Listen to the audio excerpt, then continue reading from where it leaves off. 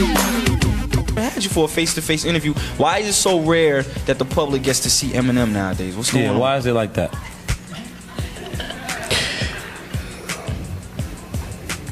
I actually need him to make my music, so he'd be busy. Yeah, I'm actually like working constantly in the studio, but you know, for me to be able to create the songs and do what I've been doing, like the rare performances that I do get to do, you know, it's like I enjoy them so much, because that's, at the end of the day, that's one of the reasons that you create music for, you know, is to perform in front of crowds. Welcome back to 106 Park. Right now, it is all about the man right here to my side. Eminem is in the building, and that was a clip from the last time you were here on 106. Tell us what comes across your mind when you see that. Kids don't do drugs.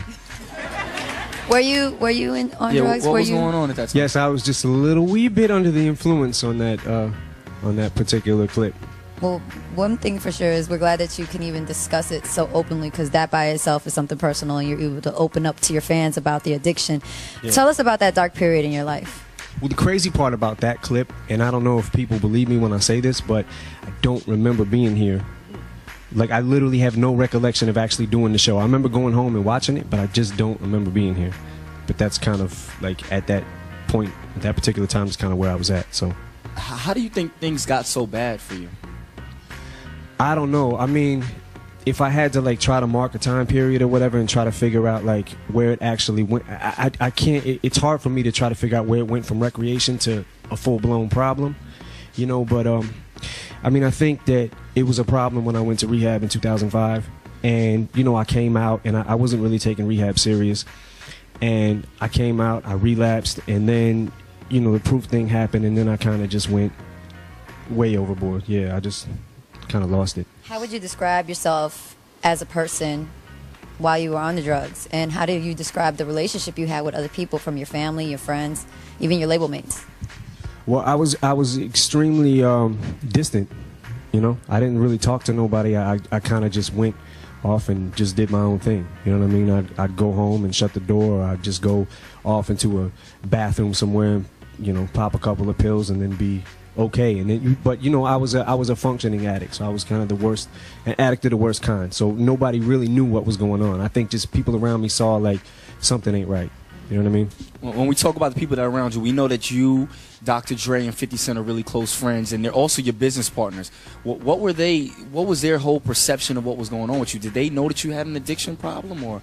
I think that you know, when I talked to 50 and Dre about it, I think that they felt like something wasn't right, but they didn't quite know at that time. You know what I mean? I hit it really well. So was it kind of, because I'm sure that must have been hard for them to kind of even approach you on that, because that's something different. Yeah, I don't think anybody would have actually said anything at that point in time anyways, and I don't think anybody really could, you know. It was kind of a thing that I had to come to the realization of. So.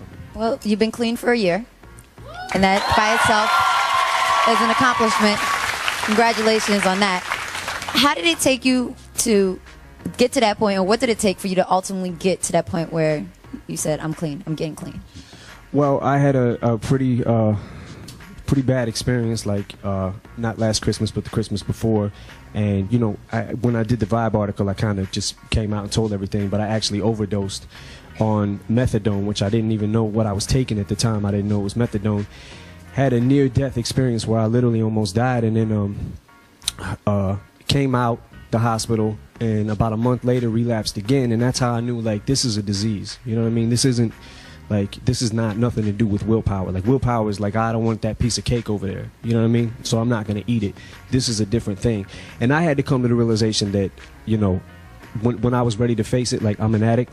You know what I mean? Then, you know, I was ready to get clean. I think that it was overall, it was like the overdose, and then when I relapsed, I kind of shot back up to the same point with the drugs that I was already at, and it just scared me. So I just went to some friends and was just like, yo, I got a problem. I need help. Who were those friends? Well, I'm not going to say who those friends were. It was just people in my circle. You know what I mean? Just people that I trust. My name is Marshall. I'm an addict. I don't know at what point exactly it started to be a problem. I just remember liking it more and more. People tried to tell me that I had a problem. I would say, get that fucking person out of here. I can't believe they said that shit to me. They know nothing about my fucking life. Are they out of their fucking mind? So I got introduced to Ambien on the set of 8 Mile, and I got into the habit of taking it every single night. By the time the movie was wrapped, went on tour. Now I need it every night after a show. You know what I mean? And then it got to where I became dependent on the sleep medications.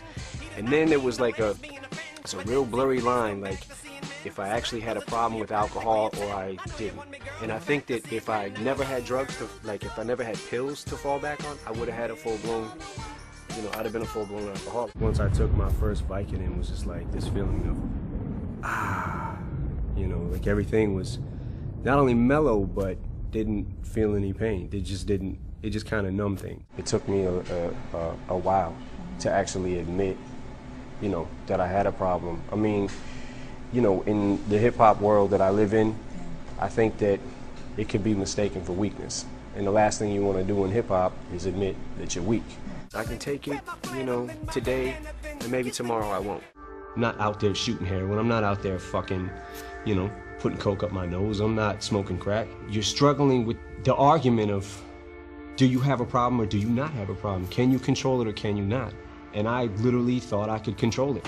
And for 1 out of 10 people, this is how easy it is to fall into the hands of addiction. Once you're addicted, the drugs become interchangeable. You're taking things that people are giving you that you don't even know what the fuck they are. They look like a pill, and they're shaped like something that you take, so you take it.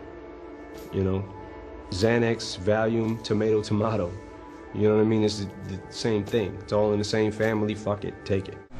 I overdosed and almost died. My organs were shutting down. My liver, kidneys, everything. They were gonna have to put me on dialysis. They didn't think I was gonna make it. Had I got to the hospital about 2 hours later, I would have died. Well, I had to admit that I had a problem. I had to, I think I had to be ready for myself. Like, I had to be ready for me. I know that it's, I don't mean to make it sound cliche, but you have to do it for yourself. You can't do it for other people. And I think that when I went to rehab the first time back in, I think 2005, I felt like I was doing it for other people. I wasn't doing it for me. So I kind of went in, fought the system, didn't really want to listen to what anybody had to say about it, and I felt like, well, I don't have a problem like these people, I just take this because I just take these pills because I can't sleep. I have a sleeping problem. My bottom was going to be death. Within a month, I had relapsed and shot right back up to the same amount of pills that I was taking. I remember just walking around my house and thinking every single day, like, I'm gonna fucking die. Then I went through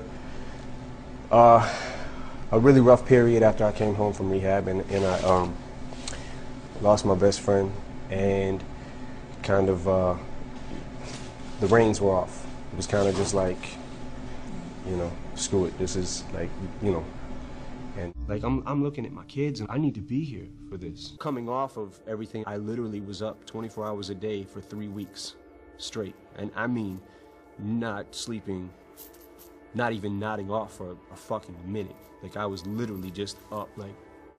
And from there, I really went downhill. And that's when I overdosed, got out the hospital, relapsed a short time after that, basically scared of myself, and went to some people and was like, yo, I got a problem, I need help, I can't beat this on my own. Because the whole time, I think I was thinking that I could, but I couldn't.